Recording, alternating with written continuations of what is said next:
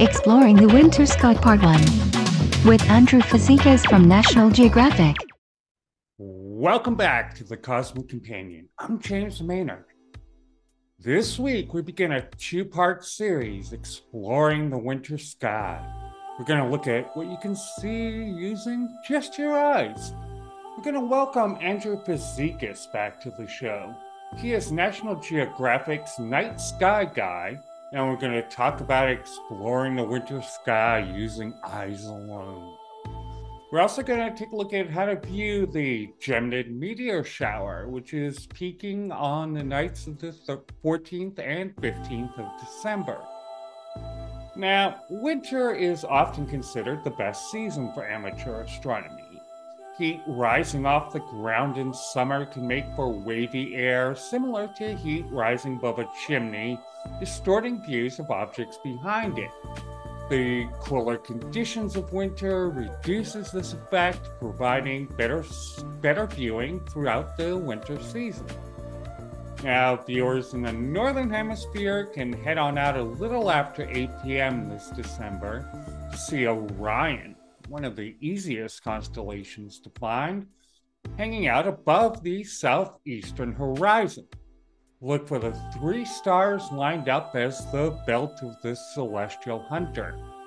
Just beneath the belt, you should see the Orion Nebula, a stellar nursery appearing as a fuzzy patch of light, making up the center of the 3 stars of its sword. Now, the crazy bright star a little beneath Orion is Sirius, the brightest star seen in the skies of Earth. Just above Orion is the bright yellow star Aldebaran, as well as the brilliant red shining dot we know as Mars. Now, look on over to the west-southwest and about halfway up the sky, maybe a third of the way, to find Jupiter shining with a bright white light. For you early morning risers, cock-a-doodle, forget it. Yeah. Look to your west-southwest a little before dawn for this dazzling display. Next up, we're going to talk with Andrew Fazekas, Nat Geo's Night Sky Guy, about the wonders to be seen in the wintertide sky. We're also going to be discussing his newest work, National Geographic Stargazer's Atlas, the ultimate guide to the night sky.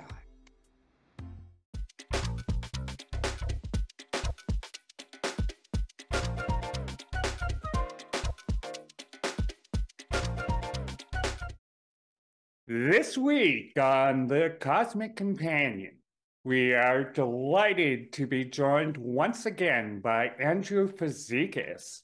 He is National Geographic's Night Sky Guy for good reason. His new book, Stargazer's Atlas, the ultimate guide to the night sky, is just out, available everywhere. So it's fantastic. Check it out. Welcome back to the show, Andrew. Oh, great to be here. Thanks for having me. Yeah, so you tell us, we have to ask, what's your origin story? How did you get started in astronomy? It goes back to my childhood. My dad was a big nature lover, and we spent a lot of time outdoors, camping, fishing, really being out in nature a lot. And he taught me at a very young age that, nature, while most of us think of nature as what's around us in terms of trees, plants, animals, the rivers, the oceans, mountains, things like that. But it also includes the night sky, right? It also includes the stars, the heavens above, the planets and such. My dad really taught me at a very young age that nature includes many different other things, like the space above, the heavens above, with stars, planets, the moon also included. And that's kind of followed me through my life, being really involved in communicating astronomy. That's something that's been a big passion of mine. I've done for really the better part of 3 decades now. I've been involved in all levels of amateur astronomy. I've been the president of the Royal Astronomical Society of Canada in Montreal Center. I've helped build an observatory on a university campus, and I've done countless numbers of workshops. I've traveled in many different places around the world, looked at in deep sky preserves, and I never get tired of looking at the night sky and sharing my passion for the night sky with people everywhere. And I love to do it in different mediums and pushing the boundaries in terms of what communicating astronomy takes in different forms, other than just traditional writing necessarily. It can include other things like virtual reality, augmented reality, other digital forms as well. And so it's just something that I've just never lost my passion for. And I just am blessed to have a career that allows me to explore that passion and share it with the world. I have to chime in that I had a sort of similar origin story. And for me, Carl Sagan was an absolute idol of mine. I hate to use that word, but there's no other word that conveys. I mean, I just wanted to go to Cornell and, study under Sagan, Of course, yes. So who were your heroes in science growing up? Well, I mean, just as you mentioned, Carl Sagan was one of mine as well. I think just like millions of others, I was captivated by his PBS series back in the early 80s, right? And seeing that. But, I've had other, like in Canada, growing up in Canada, some of my mentors were real local amateur astronomers here. And one of them that were really fortunate that was part of the Montreal Center of the Royal Astronomical Society of Canada was David Levy, who gained, of course, great fame because of his Shoemaker-Levy 9 comet that hit Jupiter back in 1994. And I was just very fortunate enough to have him also as a mentor and look up to him. He's an honorary president of our society. He comes from Montreal. He's a former Montrealer, of course, living in Arizona now. But he fantastic comes by even in today and comes by our center and speaks to our amateur astronomers in our club, and definitely looking up to him. He was at a pivotal time in my young career, looking at communication. And so it's a journey. It's filled with a lot of other folks out there that I grew up with watching on TV, and of course NASA being a big, here are all those scientists that I saw back at it in childhood with Voyager. The Voyager mission was really pivotal too. I was a teenager during the time of the Voyager missions, and it sort of followed my entire teenage years, watching, the flybys of Saturn when I was in junior high, and then graduating with the Uranus flyby. And I remember just thinking, oh my gosh, 1989 and the Neptune flyby, where am I going to be? And I remember when the Voyager was just passing by Jupiter, right? And at the beginning of the decade. So it was kind of like really the Voyager mission and all the scientists involved there. It was just, I was like really into that, and it really followed my youth. Looking deep into the universe, we see backwards in time. And the oldest light in the universe holds secrets to how everything around us will, one day, end. Meanwhile, stars, planets, and galaxies dance in an intricate ballet, occasionally giving birth to life. We are a fledgling species, just beginning to visit other worlds. We are a way for the universe to understand itself. The Cosmic Companion strives to bring the universe down to Earth, and we depend on your help to make it happen. For information on subscriptions and ways to donate to this program, please visit thecosmiccompanion.net. Thank you. It's amazing. And so I think most people, the exception of a few unfortunate souls, get to at least see some stars up in the night sky when they go outside. But it may seem either static, which it certainly is not, or it could seem just so confusing. that it doesn't seem to have, they don't know where to start. So if someone has always maybe loved looking at the night sky, but doesn't know the first thing about it, where would you tell them to start? Yeah, I mean, definitely, we're all born with an innate curiosity. That is Hmm. in humanity's DNA. I really truly believe that. And exploration, always. And we have that individually. We may not be like a Neil Armstrong or a Stephen Hawking or something like that, where we are exploring the limits of science and exploration on a grand scale like that. We can do it personally. And looking up at the night sky is a wonderful way to do that. And you really don't have to be a rocket scientist or a professional astronomer to really understand what you're seeing, appreciate what you're seeing. Having that sense of awe and wonder is very important. And I think getting those basic kind of knowledge is easy to do today. Something like with the Stargazer's Atlas, for instance, is a good starting point, because it's not going to be the guide that you take outside and put in your backpack. It's 6.5 pounds. Yeah, I was going to mention that. It's a Yeah, major book, right? So it's something that you would curl up with at the coffee table or whatever dining room table, and you look through it and you plan out what your observations are going to be like.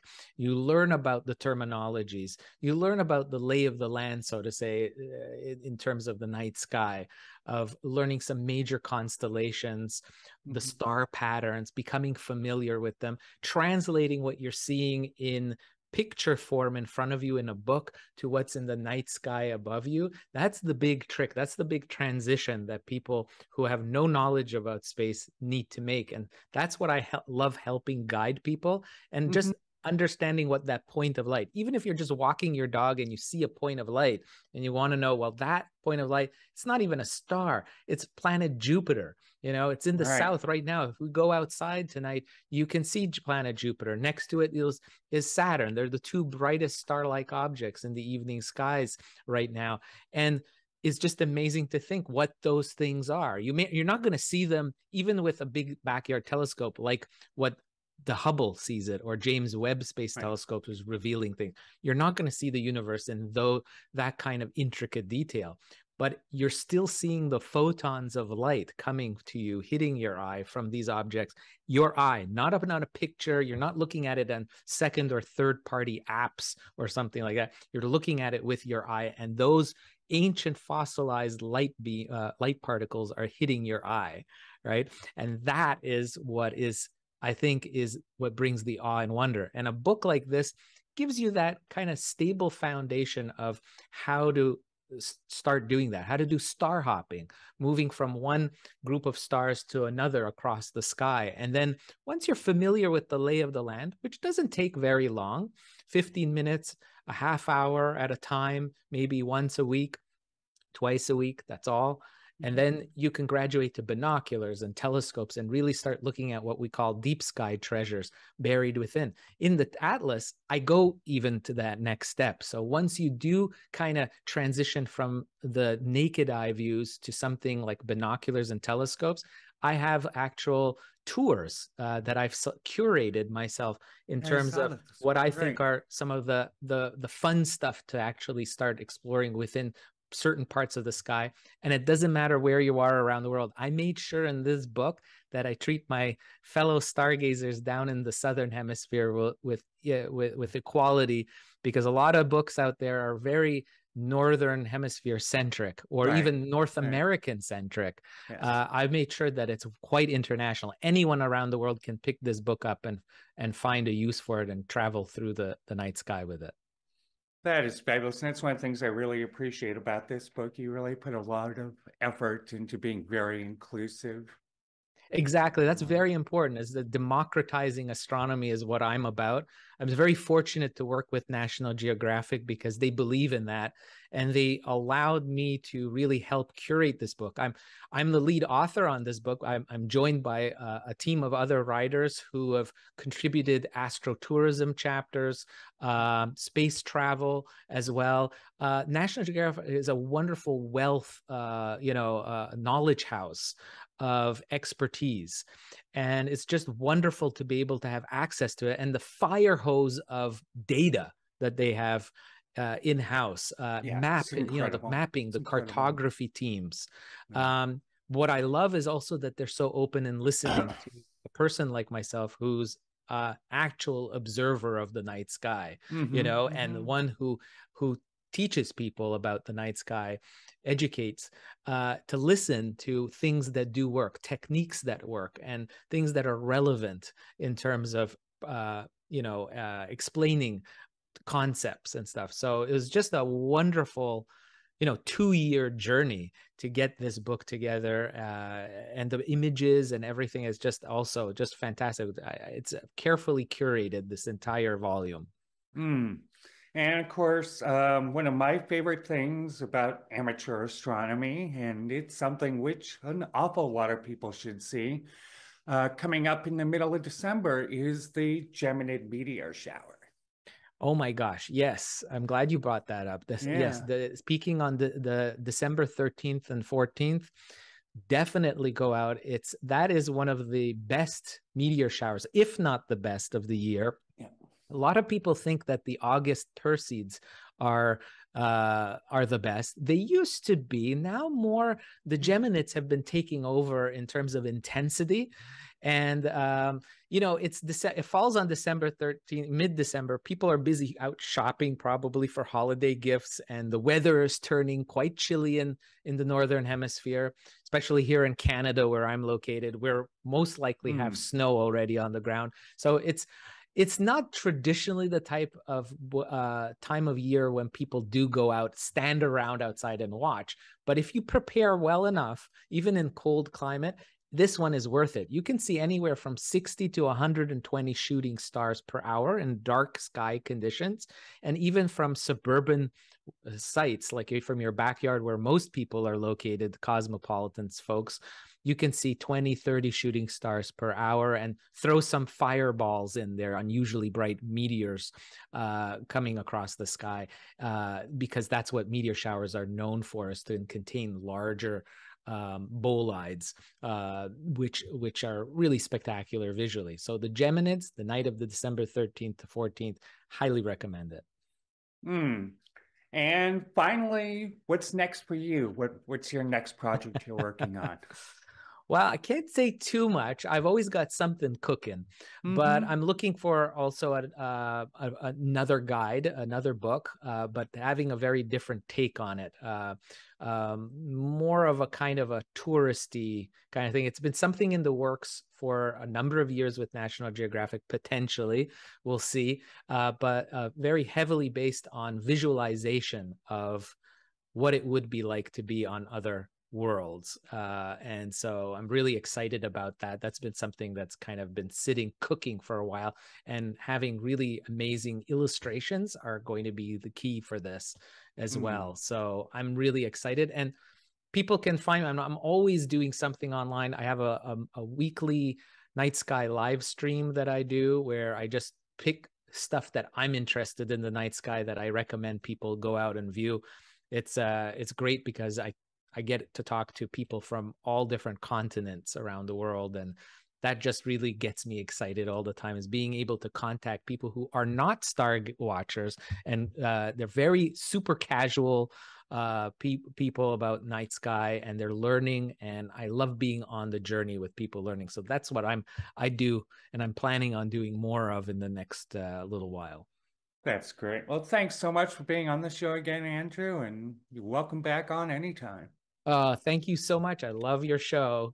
Great to be here. Clear skies. You too. And that was Andrew Fazekas, National Geographic's Night Sky Guide. Check out his new Stargazer's Atlas, the ultimate guide to the night sky.